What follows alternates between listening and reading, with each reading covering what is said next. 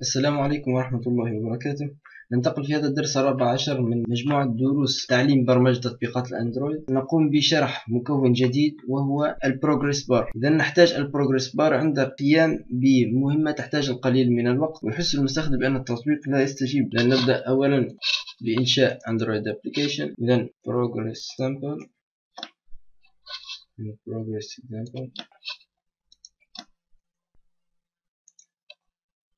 next.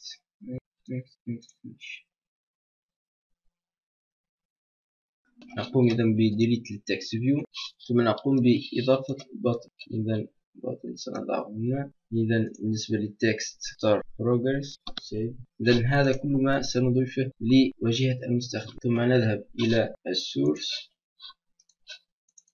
هنا بطن ستارت بروجرس ديالوج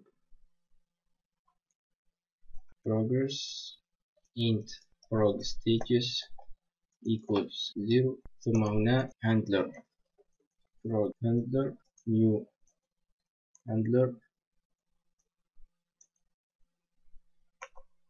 ثم long file size equals 0. ننتقل إلى on create. إذا button إذا start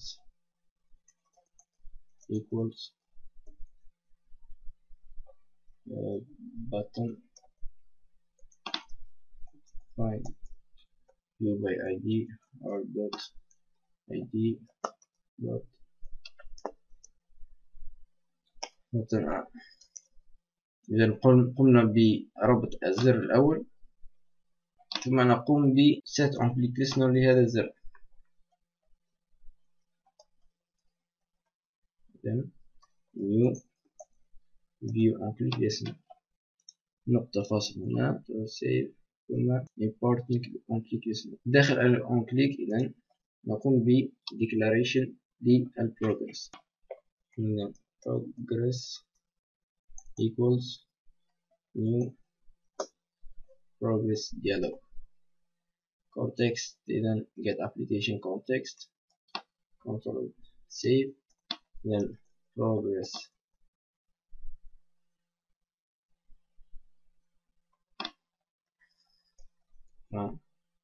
set cancelable true. ثم إذا progress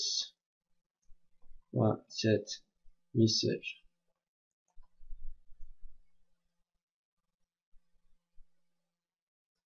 هنا loading file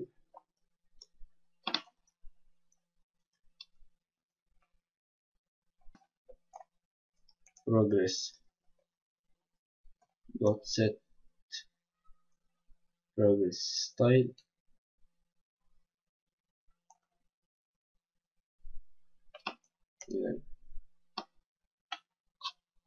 ProgressDialog dot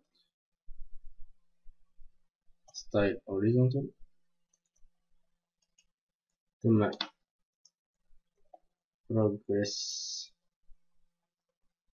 set progress إذا 0. progress set max 100. ثم progress dot show. إذا ننتقل إلى كيفية تحديث البروجرس بار. أولا نقوم بريست من progress status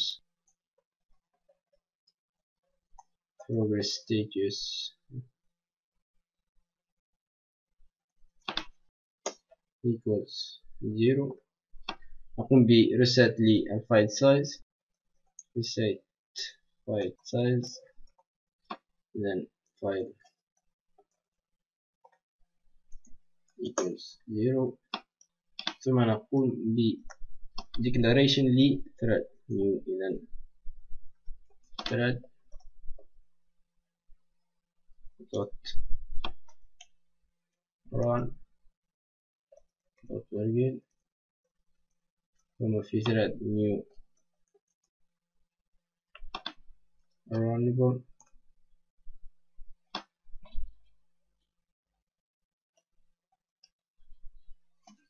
إذا هنا نقوم بتكويد التحديث. إذا void progress status أصغر من 100. ندخل هنا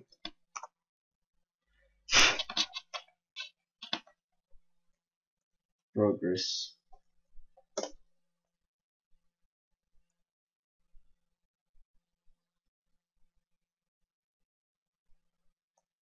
then progress status equals then do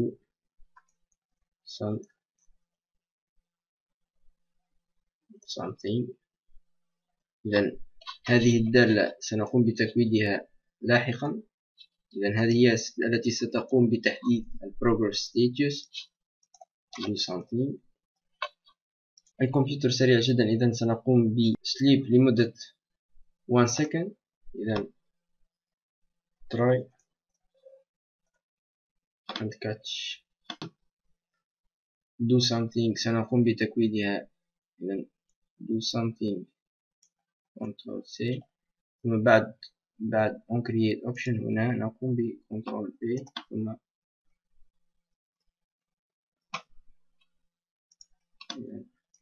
public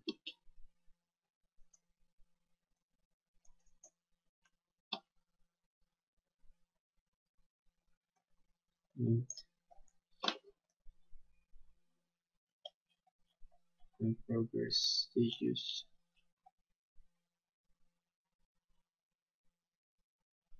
then add a return statement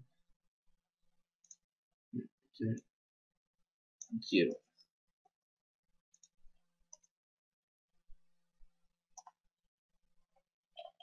نعود إلى هنا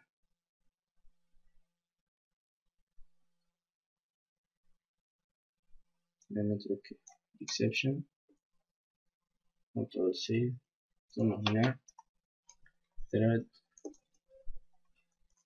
sleep.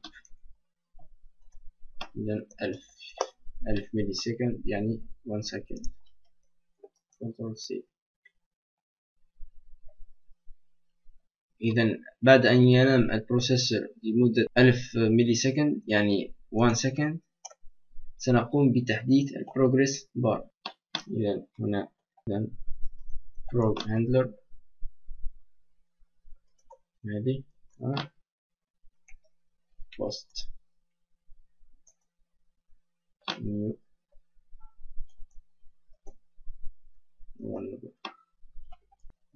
نقطة فاصل هنا في الداخل progress bar أو progress point set progress then prog stitch control C. نقطة فاصل هنا C. إذا هنا white progress status أصغر من 100. إذا تنتهي هنا. بعدها نقوم ب if.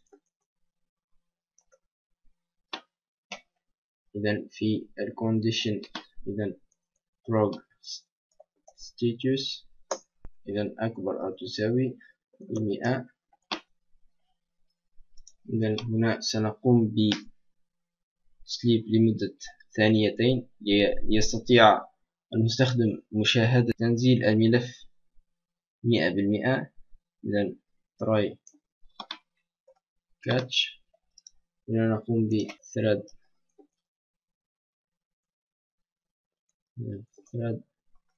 dot sleep لمدة 2000 ملي سكند نقطة فاصل.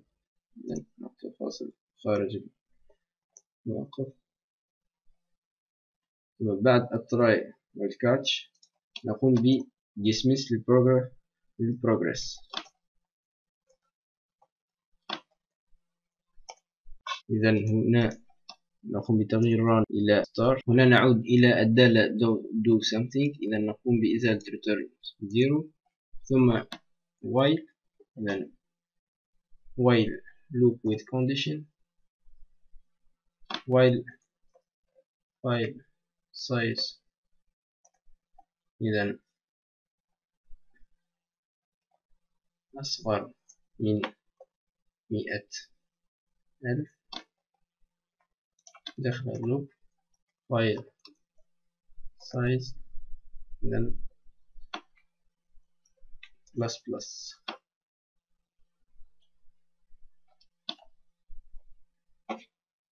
إذن هنا if statement إذن file size equals 10,000 إذن return 10. ثم else if file size equals 20,000 إذن return 20. نقوم بنسخ ولصق لهذه إذن Ctrl B Ctrl B Ctrl B Ctrl B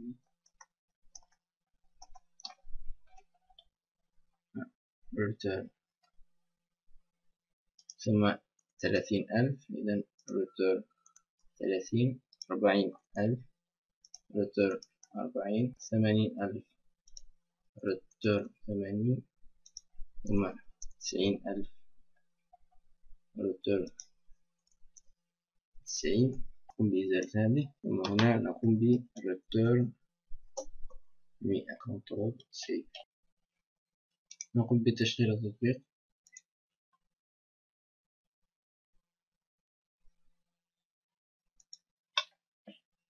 start progress. إذن كما نرى هنا loading file 50 60 70 80 90 100%. ينتظر ثانيتين ثم يختفي. إذن نعيد 0%. 20 30 40 50 60 70% 80% 90% 100%. ينتظر ثانيتين ثم يختفي.